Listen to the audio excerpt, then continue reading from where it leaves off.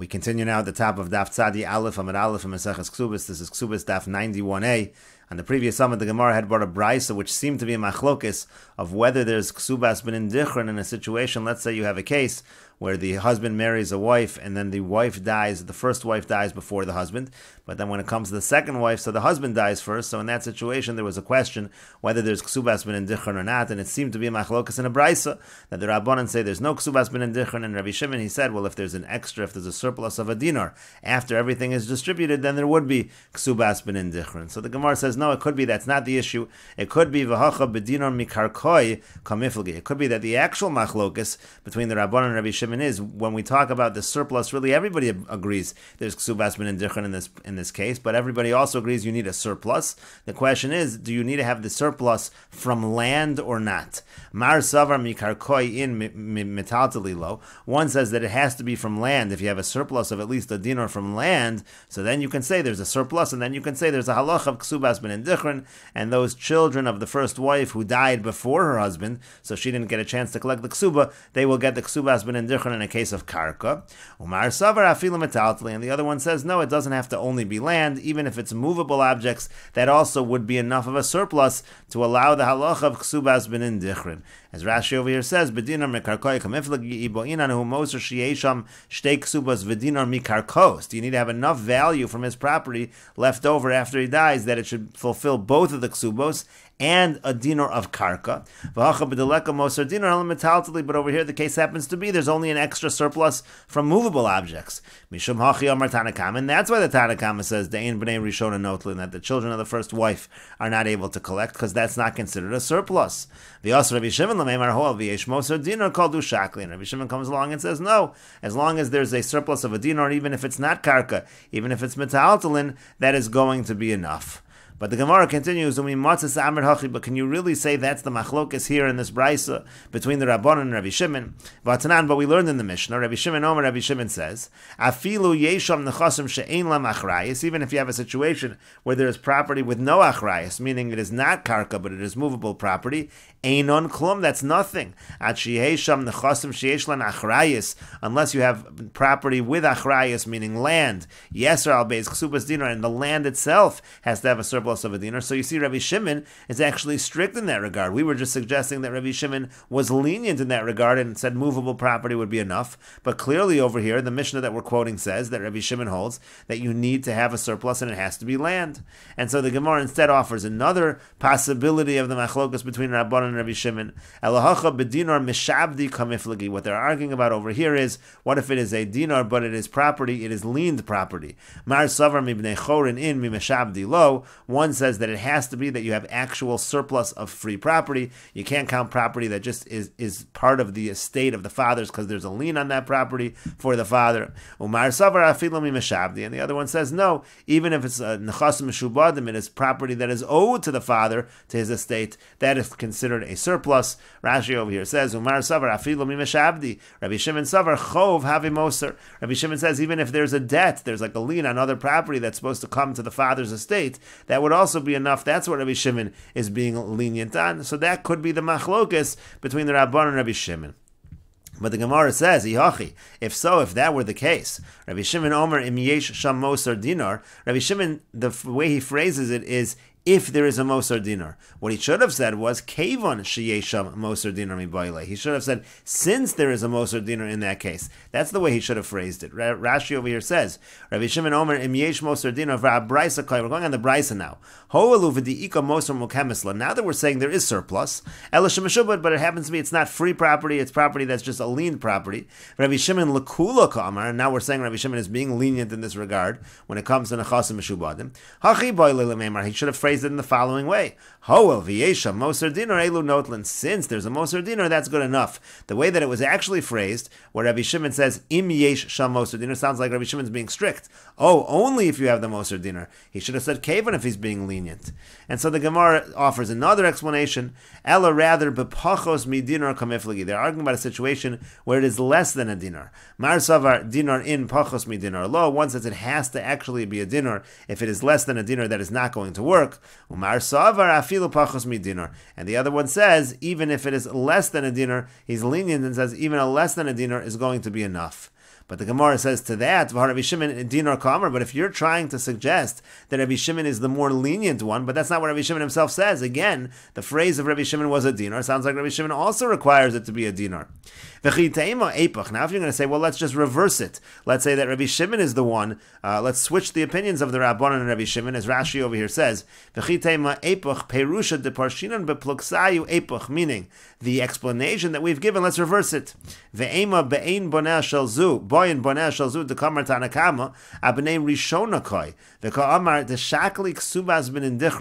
Maybe what the Tanakama was the one that was saying that they take the Ksubas ben Indichron, meaning when the Boneha Shelzu, when we talk about the children taking what they're supposed to be taking, that's actually going on the children of the first wife, and that the Tanakama is being lenient and says that they take the Ksubas ben Indichron.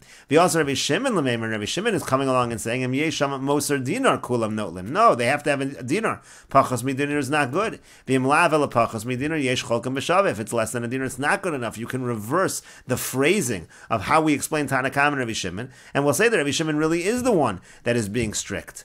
But the Gemara says you can't say that, because Tanakama de Masnisan Nami dinar ka'amar. The Tanakama, the Mishnah, also made it clear that he holds it needs to be a dinar, meaning we have a Tanakama somewhere else, which we're assuming is the same as this Tanakama in the Braisa. Tanakama and the Mishnah and the Braisa are the same, and they seem to be saying that a dinar is required. But Tanakama de Masnisan de ka'amar Rabbi Shimon alayu afilu yeshem nechasav shein lamachrayis eino klum. That Tanakama, which Rabbi Shimon was going on and saying even in the chasav shein lamachrayis is nothing, dinar ka'amar, de ka'amar haya sham yeser dinar. But Tanakama de Masnisan, who Tanakama de Braisa. We're assuming again it's the same Tanakama, and so therefore you can't explain that the Tanakama is okay with less than a dinar, and Rabbi Shimon requires a dinar. And when the Gemara here is referring to the Tanakama of the Mishnah, the Gemara is referring to the Tanakama of this Mishnah a little bit lower on the Amud. There we're going to see the Tanakama and Rabbi Shimon in that Mishnah. But in any case, the Gemara says, therefore you cannot explain that this is the machlokus over here between the Tanakama and Rabbi Shimon, that the Tanakama says that less than a dinar is good enough, and Rabbi Shimon says you need a dinar,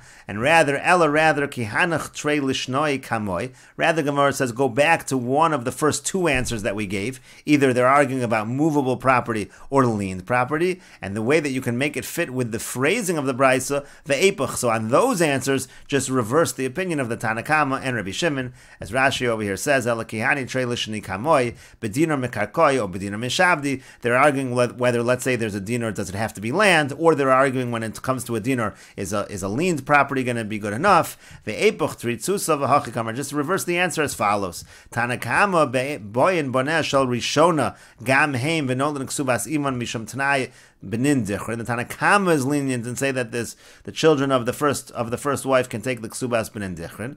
V'afagav deleka lamoser dinar metaltali, and they're saying even though it's only movable objects, that's good enough. O mishavdi, or even though it's leaned property, that's good enough. V'yasar Rabbi Shimon l'meimar. In this answer, we'll say that Rabbi Shimon is coming along and he's being strict. Em yesha moser dinar mekarkoi uvnei chori elu nolen, only if it's land, only if it's free property. V'hashtad Rabbi Shimon l'chumra. Now you're going to make Rabbi Shimon being the one who's strict. V'lo shaykh la'osvei hoel v'yesh sham miboy. Now you can't ask the questions that we asked above in terms of the phrasing of Rabbi Shimon, because Rabbi Shimon does fit if he's being strict. And the Gemara continues, Amar Mar Zutra Mishmei de Rav Papa. Mar Zutra, the name of Rav Papa, says Hilchisa, the halacha is achas b'chayu v'achas b'mo. So it doesn't make a difference. Let's say you have a situation where one of them dies while he's alive, meaning the first wife dies, let's say, while the husband is alive, and then the second wife only dies after the first husband dies. So again, the question was, is there ksubas ben indichron in that case? Or are we worried that since the second set of sons aren't going to get that, it's going to cause fighting? So Mar Zutra says, in the name of Rav Papa, yeshlen ksubas ben indichron. The halacha is indeed, there is ksubas ben indichron in that case. And furthermore, the halacha is uchsub banasis most of the chaverta. When we pay the ksuba to the children of the second wife, again, that's considered like a debt to a creditor because the husband died before the second wife. So when we pay that payment of the ksuba is considered like moser. It's considered like there is surplus that's being distributed, and then we would say there's ksubas ben indichron for the children of the first wife. And the Gemara says, Bishlama yashmin achas b'chayi v'achas b'moso yeshlen ksubas ben indichron. I understand. Let's say he would have taught us the halacha that when one dies in his lifetime and one dies after his death, that there's the halacha of ksubas ben indichron. V'lo ashmin and ksuba nasis most of the chavert. And let's say he wouldn't have taught the second halacha that paying the ksuba off to the children of the second wife is considered a surplus. So hava amina. So then I would have thought iika moser dinner in ilo lo. So I would have thought if he didn't teach that second teaching, I would have thought you need a moser dinner. dinar, and if you don't have the moser dinar, I wouldn't have known this halacha that the ksuba can be considered a moser, can be considered a surplus. But the Gemara says, Ella, but why didn't he teach it in a shortened, in a more abbreviated fashion? Ella lishma'inon ksuba nasas moser l'chaverta. What Rav Papa should have said was he should have just taught that the second ksuba is considered a surplus and allows you to have ksubas ben indichrin, and then I would know there's obviously ksubas ben indichrin. I would understand that the reasoning over here is because in a situation of one who dies while he's alive and one who dies after he dies, there's ksubas ben indichrin, because if you say the second halacha, it implies the first. And so the Gemara answers, Iyashmin and Hachi, if that's what Rav Papa would have taught, meaning to say, if he only would have taught that Ksuba Nasis Moser L'Chaverta, I would not have necessarily known that there's Ksubas Ben Indichron in a situation of Achas B'Chayev Achas B'Moso, because Hachi Avamina, this is what I would have thought. The case might be as follows. Kegon Shenosa Shalosh Noshim. Let's say I have an individual who marries not 2 wives, but he marries 3 wives. V'meisu Shtayim B'Chayev Achas B'Moso. Then what happens is 2 of them actually died during his lifetime, so 2 of them are entitled to the Ksubas Ben Indichron, and 1 of them dies after he dies. However, V'hach Demayis Lachar Misa Yoledes Nekevahi, but the one that died after he died, so that one actually only had girls. There were no boys over there, so they weren't inheriting anything. They weren't part of the inheritance. V'la Bas Yerushahi, the Nekeva, the girl, is not a Bas Yerusha. She's not able to inherit. And so therefore, in such a situation, you wouldn't have any fighting between the various sons of the various wives, because over here, both of them are getting Ksubas Ben Indichron, meaning both sets of sons from the 2 wives that died during his lifetime. They're both going to be getting Ksubas Ben Indichron, and there's no argument with the sons of the other wife, because there are no sons of the other wife. There's only a daughter of the other wife, so there would be no issue. So there you would have a situation where you can say Ksuba Nasis Moser L'Chaverta, paying off the Ksuba that is going to be considered a surplus, and that will allow you to implement the halacha of Ksubas Ben Indichron, and it doesn't necessarily prove that there's Ksubas Ben Indichron in the classic case of Achas B'Chayev and Achas B'Moso, because in that case where there would be fighting, maybe there wouldn't be. And that's what the Gemara says, Aval Achas B'Chayev Achas B'Moso. But if you have a situation of Achas B'Chayev and Achas B'Moso, V'had L'Achar Misa Yoled Zachari, and the one that died after he died had a male, so then there already could be a fight, then maybe we should be concerned that there's going to be a fight, and maybe then we wouldn't say there's Ksubas Ben Indichron, and that's why Kamash Malan, that's why he wants to teach both halachas. He wants to make it clear that number 1, Ksuba is considered to be, the payment of Ksuba is considered to be a surplus, and number 2, in the case of Achas B'Chayev and Achas B'Moso, there is a halacha of Ksubas Ben Indichron.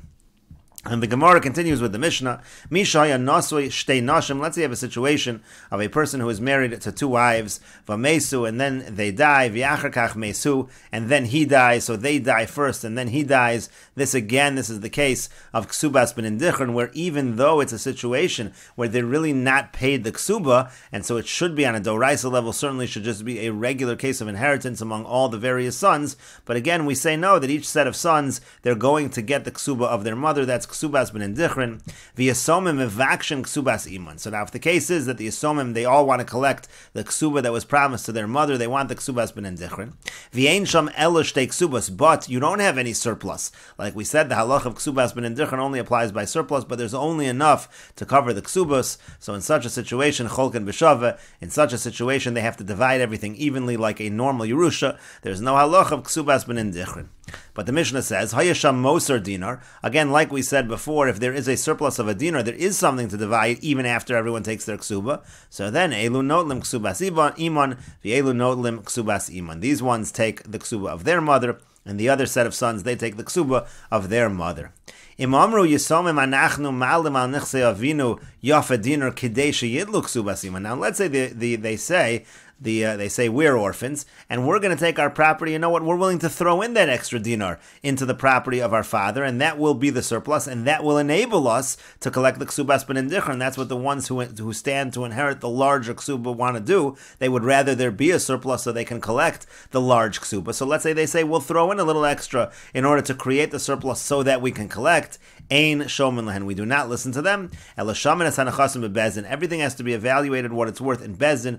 If they say we're gonna throw in a little bit, we'll evaluate our portion a little less than it's really worth in order that there be a surplus, we do not listen to them. And the Mishnah continues, Hayusham nechasim beroi einon kivamuchzak. Let's say the property that the father left over, so you have some potential property that's coming into the inheritance later on. Is that considered to be a surplus? And the Mishnah says no, that is not considered to be muchzak. That is not considered to be like property that they really have, so it doesn't count for the surplus. Rashi over here explains, Hayusham nechasim beroi sheru'uyu lipo lehem yerusha me'avi avim. Let's say they have a grandfather who's still alive, he hasn't died yet, property is going to come to them through that. Achar mosavim, he'll die, let's say the grandfather dies after the father. Once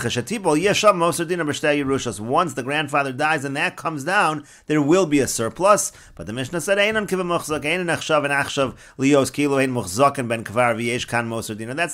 not considered to be muchzak, and therefore that's not considered to be that there is a surplus. Rabbi Shimon says,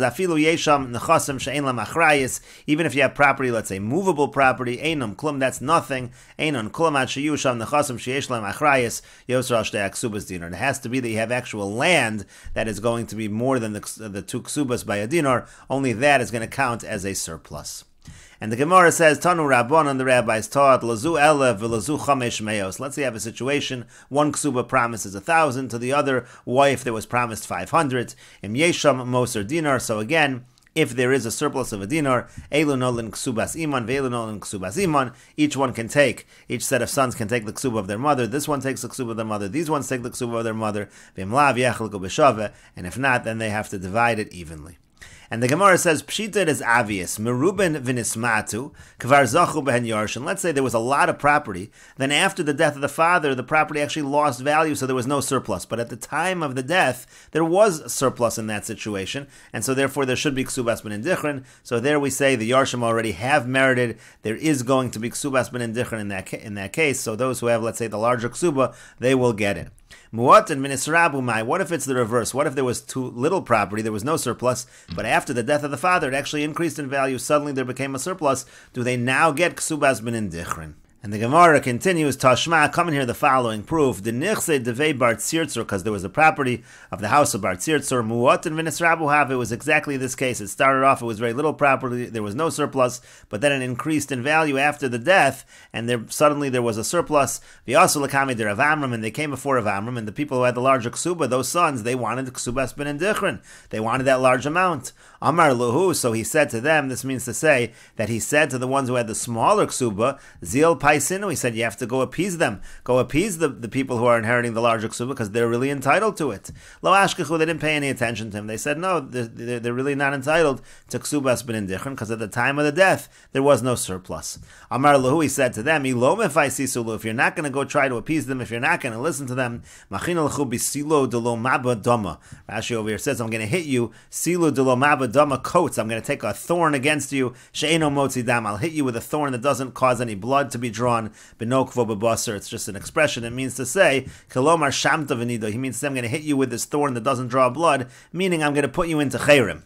So Shadrino Lakami de Rav Nachman. So then Rav Amram, he sent them in front of Rav Nachman to get a psak. Amar Lahen, he said to them, Kashem Shemeruben v'nismatu, just like in a situation where there was a lot of property and it got smaller, but then we say that is considered to be a surplus, and we'll continue with this discussion in the next video on Daf Tzadi Aleph Amud Beis.